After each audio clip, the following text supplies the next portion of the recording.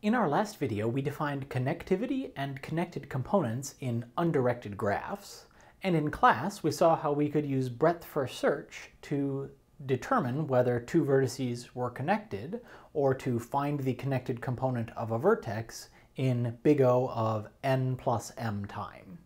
But when we defined connectivity and connected components, we said we would need to modify those definitions to make sense in directed graphs.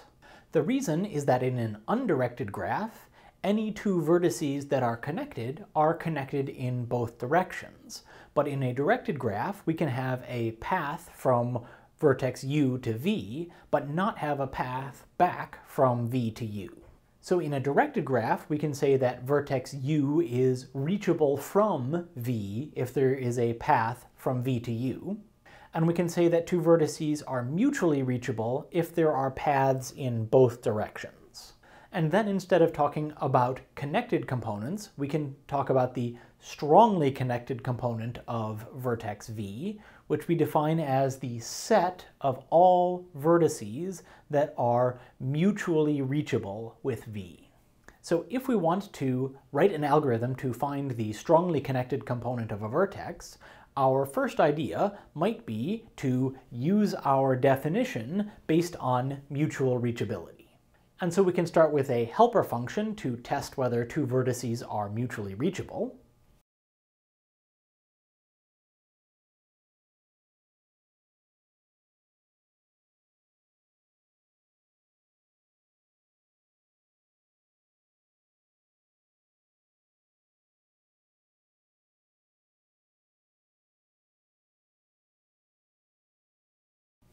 Our mutually reachable function simply does a breadth-first search starting from u to see if we can reach v, and a breadth-first search starting from v to see if we can reach u.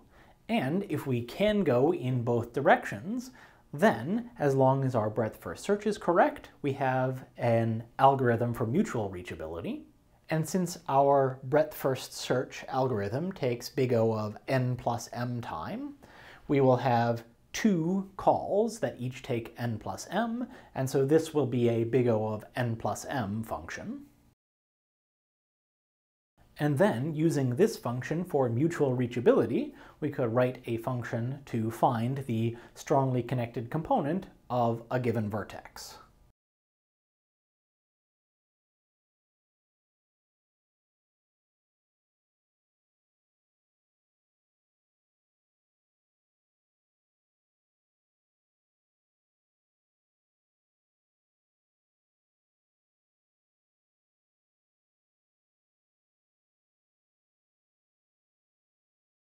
So with this algorithm, as long as our mutually reachable function is correct, we will have looped through all of the other vertices and added all of the ones that are mutually reachable to the component. So the component that is returned by our algorithm matches exactly with our definition of a strongly connected component. The trouble with this algorithm is that we are calling our mutually reachable function in a for loop that runs n times. And so this algorithm for finding a strongly connected component is much less efficient than our algorithm for finding a connected component in an undirected graph. This directed graph version is taking n times as long as the undirected graph version, which can be done in a single breadth-first search. Because as we saw, in an undirected graph, we can simply return the set of all vertices visited by breadth-first search to get the connected component. So ideally, we'd like to have some way of finding strongly connected components where the running time is on the same order as finding connected components. And the clever idea here is that we can use one run of breadth-first search to find all of the vertices that are reachable from v, and then another run of breadth-first search on a different graph to find all of the vertices from which v is reachable.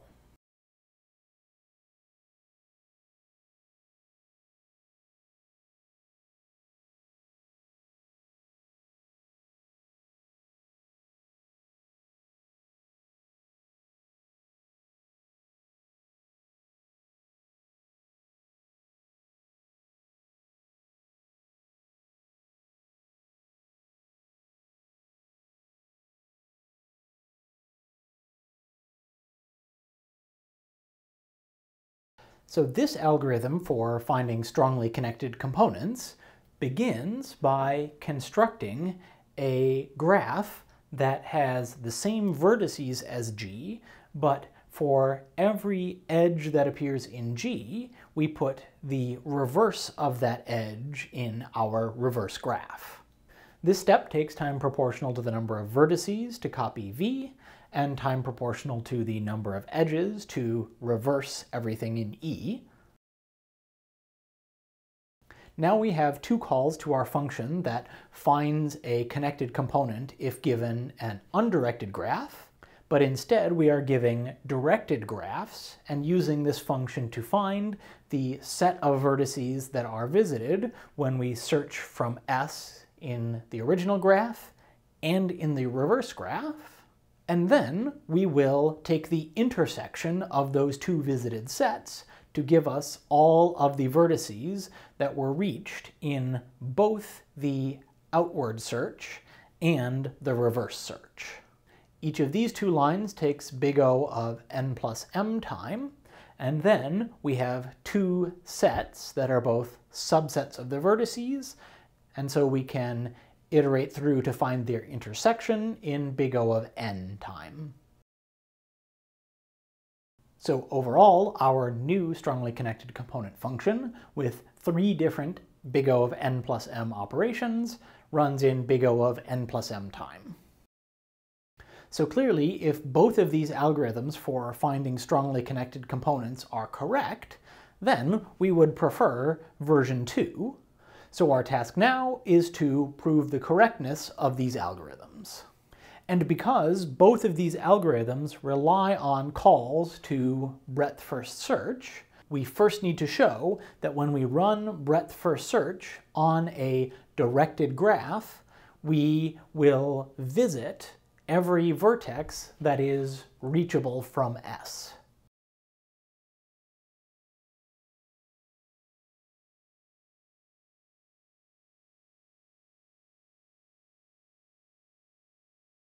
If we can show that for any vertex T, there is a path from S to T if and only if the breadth first search starting from S visits T, then we know that all of the vertices that are reachable will end up in the visited set. And this will get us most of the way to proving the correctness of both algorithms.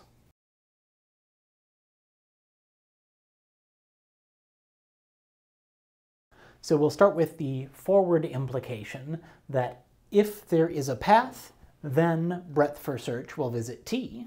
And we can show this by induction on the length of that path, because whenever we reach a vertex, we will explore its neighbors, and so all of the paths that are one longer will eventually be explored.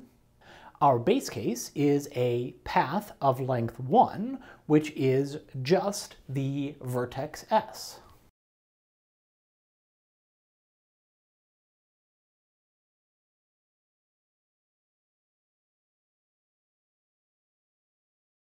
And since we start breadth first search by enqueuing the start vertex, on the first iteration of the loop, we will take that start vertex out of the queue and visit it. So we've visited the only vertex that can have a length 0 path. So then our inductive hypothesis is that for any path of length less than or equal to k, we will visit the end of that path in breadth first search, and then we'll use that to show that we will also visit the ends of length k plus 1 paths.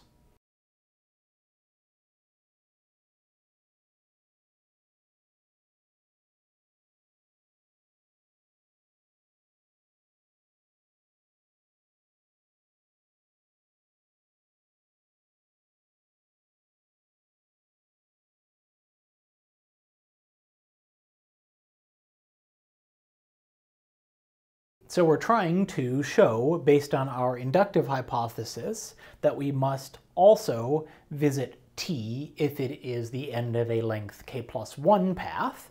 And so we're supposing that there is a length k+1 path that ends at t, and in any length k+1 path, there must be a kth vertex, and we'll call that vertex x. Then if we throw out t, the last vertex on this length k+1 path, we're left with a length k path, and the end of that length k path is x.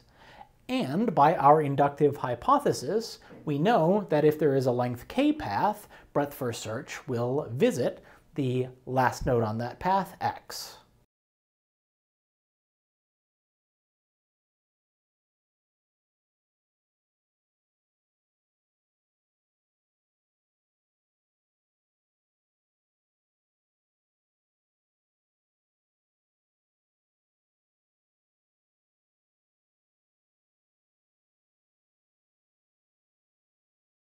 So we know that breadth first search will visit the second to last vertex on the path, and when it does, that vertex x will be put into the queue, and on subsequent iterations of the while loop, we will take other vertices out of the queue in front of x, and as long as the graph is finite, there must be a finite number of things in front of x in the queue, and so we know that x will eventually be dequeued, and when we dequeue x, we will visit all of the neighbors of x, which will include t, because the last edge on the path is an edge from x to t.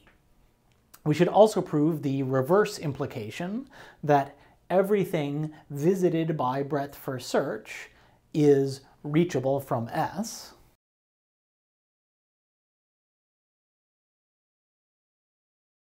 So here we will inductively show that if the first k vertices that are visited are reachable, then the k plus first vertex will also be reachable. Because just the start vertex is a valid path, we have that the first vertex that is visited by breadth first search is reachable from S.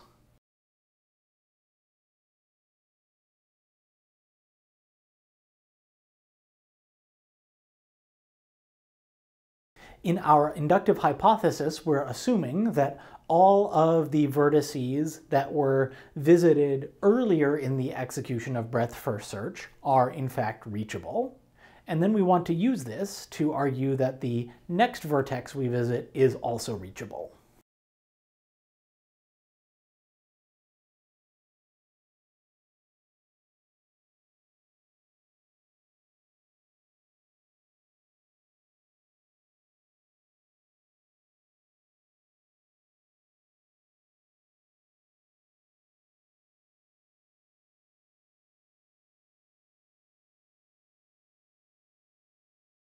When we visit t, that's in the inner for loop, where we just took some vertex v out of the queue, and now we will loop through all of the neighbors of v and visit them. And so that means that there must be an edge from v to t, and by the inductive hypothesis, we know that v, which was previously visited when we put it into the queue, must have a path from S, and since there's an edge from v to t, we can put t on the end of that path to reach t from S, which means that every vertex we visit has some path from S. Your task now is to think about how this lemma helps us prove the correctness of both versions of the strongly connected component algorithm. The first, less efficient version should be easy to prove once we have this lemma, whereas for the second version, we're going to need to think a little bit about what's going on when we build the reverse graph, and how is that giving us the information that we need to find a strongly connected component.